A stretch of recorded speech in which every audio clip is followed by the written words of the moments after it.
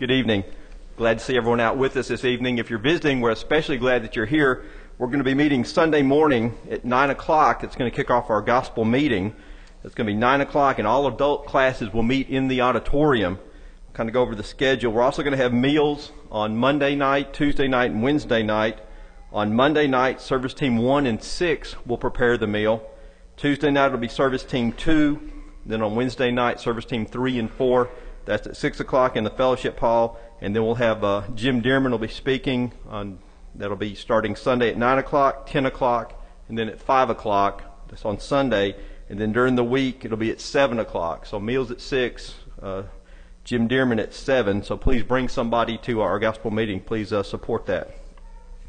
If you have any information for the youth news, please get that to Seth or Jill. And also remember Honduras items. There's some baskets out in the lobby. There's a list of supplies to bring, so if you bring stuff, please put those in the basket. David Robinson was unable to go to chemo this week because his platelet count was too low. He's going to be going next week instead, so please continue to pray for him. And they've also put off his first scan until May 22nd. Also continue to remember everybody else on the sick list, Totsie Sanders, Miss Renfro, Miss Ruby Wilburn, Kenneth Osmer. I think I'm forgetting somebody, but please keep those in mind.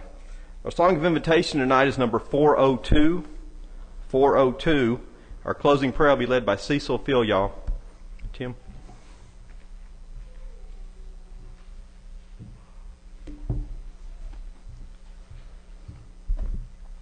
I'd like to begin with a reading in Hebrews chapter 10,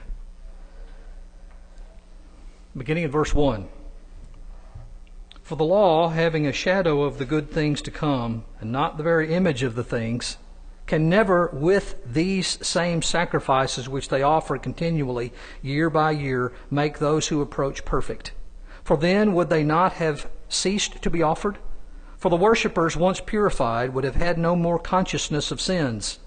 But in those sacrifices there is a reminder of sins every year, for it is not possible that the blood of bulls and goats could take away sins. Verse 10, by that will we have been sanctified through the offering of the body of Jesus Christ once for all.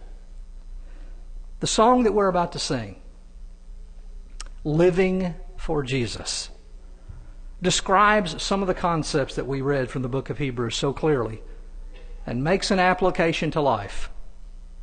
Living for Jesus, a life that is true, striving to please Him in all that I do, yielding allegiance, glad-hearted and free. This is the pathway of blessing for me. Verse 2, living for Jesus, who died in my place, bearing on Calvary my sin and disgrace. Such love constrains me to answer His call, follow His leading, and give Him my all. And then the chorus. O Jesus, Lord and Savior, I give myself to Thee, for Thou in Thine atonement didst give Thyself for me. I own no other master. My heart shall be Thy throne. My life I give henceforth to live. O Christ, for Thee alone. What a beautiful song. What a beautiful concept. All of the Old Testament leads forward to the time in history when God would bring the Messiah into the world, but not a king who would be victorious in a physical world, but a king who would bring a spiritual victory over a physical world and would bring the forgiveness of our sins and call upon those who would follow that king to be a part of that citizenship, to render obedience to Him. Tonight, most of you in this audience have made Christ your King. You have been washed in the blood, forgiven by the sacrifice and the atonement of the Lord. But there are two thoughts that I would like to leave you with. One is the memory of the great payment and the price that it cost. There is, as each of us goes through the year, times when those persons who are veterans or for the state of the nation, we make mention of the fact that other individuals have paid high prices in the past for the freedoms that we enjoy as part of the United States. As Christians, we gather together regularly and we sing songs to one another.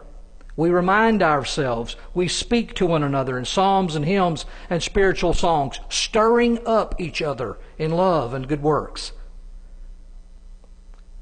We need to remember that sacrifice. And number two, having remembered the sacrifice, make our daily dedication to live our lives worthy of the calling of Jesus. But it may be tonight that you are not a part of the body of Christ. You've never been washed in the blood of Jesus in the waters of baptism. You've never changed your life from a way of the life of the world in repentance to one who is going to follow after the Lord. You've never made the good confession that we read of in the New Testament, that I believe in Jesus as the Son of God. And if you need to do that tonight and take those steps, we invite you. We invite you to come now while we stand and while we sing. Won't you come? Living for Jesus, a life that is true, striving to please Him in all that I do, yielding allegiance, glad-hearted and free. This is a pathway of blessing for me. Oh, Jesus, Lord and Savior, I give myself to Thee, for Thou in Thy atonement didst give Thyself for me. I own no other Master, my heart shall be Thy throne. My life I give henceforth to live, O Christ, for Thee alone. Living for Jesus through this little while, my dearest treasure, the light of His smile, seeking the lost ones He died to redeem, bringing the weary to find rest in Him. Oh, Jesus, Lord and Savior, I give myself to Thee, for Thou in Thy atonement didst give Thyself for me. I own no other Master, my heart shall be Thy throne. My life I give henceforth to live, O Christ, for Thee alone.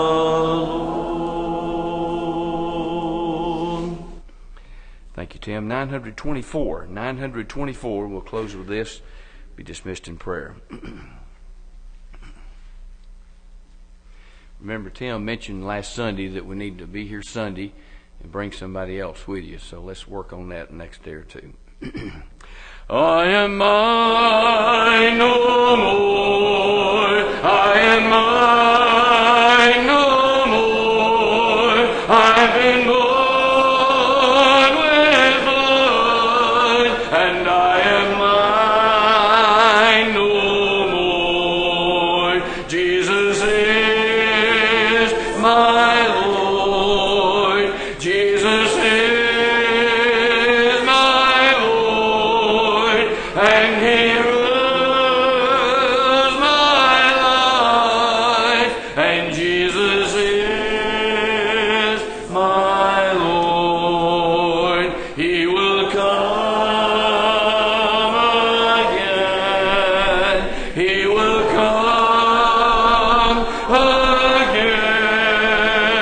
and He'll take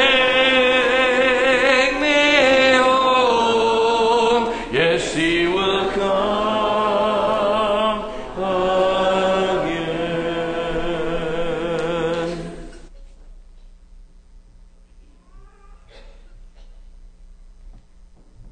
Let's pray. Our Father in heaven, we are thankful that you bless us with another day. We're grateful for every blessing you provide for us. We're especially thankful for the time we've been together tonight and study. We thank you for those that teach, that give us a greater knowledge of your word. We're thankful for each and every member of our congregation, our elders and our deacons, and those that serve in special ways. And Father, our hearts are with those that are unable to be with us, that are dealing with sickness, dealing with recovering from surgery. We ask your blessing on Brother Ken, Brother Todsey, and others that are dealing with different problems in their lives. We ask you to also be with the ones that were mentioned here tonight that may need special needs, may have special needs. Father, we ask you to go with us now as we depart, and watch over and protect us until we meet again. In Jesus' name we pray. Amen.